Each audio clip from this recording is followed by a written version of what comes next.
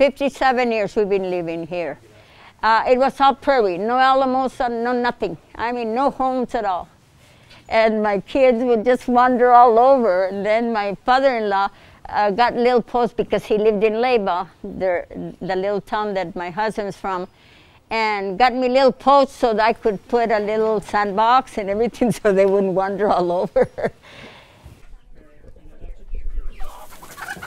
We'll open the sack because we are elderly and we cannot lift the sack to the machine, okay? We usually put it in bushels. Oh, they used to play hide and seek till what time, Hito? The neighbors.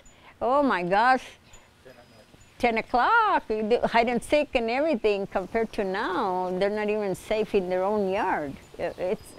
You see the changes, you know, big time. Okay, Dad, let's go for the bushel, okay? Now help me on that side. Okay. Into the machine. Okay, that's a bushel. We've been doing it out of our house. And we got developed first from my mom and dad's farm in Belen. She was the one that supplied me, you know. Mother took pride on her garden. Oh my God, yes. Her plants were as high, she was 5'2". Those plants of hers would cover her. That's how tall they grew. And one bucket in one plant she would fill up with chili.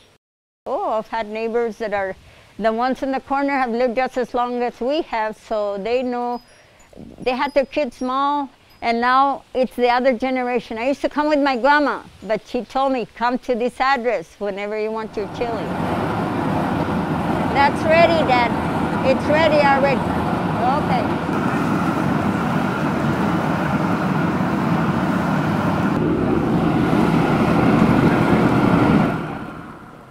See? See it? You see it? Okay. Look at the texture on that chili. Look, it's almost peeling by itself. It's not burnt. Okay?